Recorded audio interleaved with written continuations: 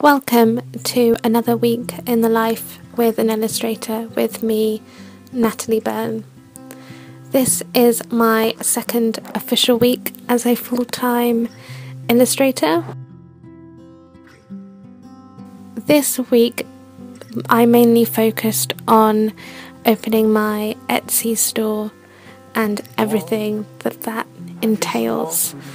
I ordered backing board, envelopes, I got some prints made, I ordered cellophane bags and business cards and started packaging up my prints, which I underestimated how much time that would take. So I have a newfound respect for anyone that has a shop, because I didn't have that many prints and it took me quite a while to package them up.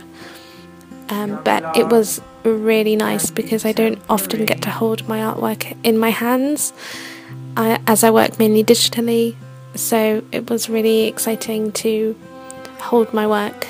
It was a really lovely feeling, and I opened my Etsy store, which was really exciting. And take your mind from the thoughts that steal your light. Waves crash down, in comes the tide. Did you feel the rush? We're frozen in time.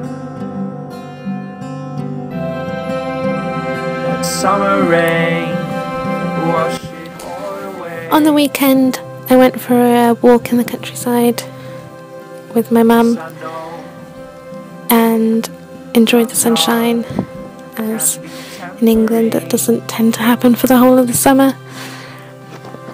This weekend was a really exciting news week, as the people of Ireland voted against their abortion law, and as I'm half Irish, it was a really emotional experience, and it reminded me the power that people have, ordinary people have, and that always moves me and fills me up with hope. If you want to see more of my videos, subscribe, and I'll see you next week. Bye! But if faced with courage, it need not be lived again. And so the wrenching pain of decades of mistreatment of Irish women cannot be unlived.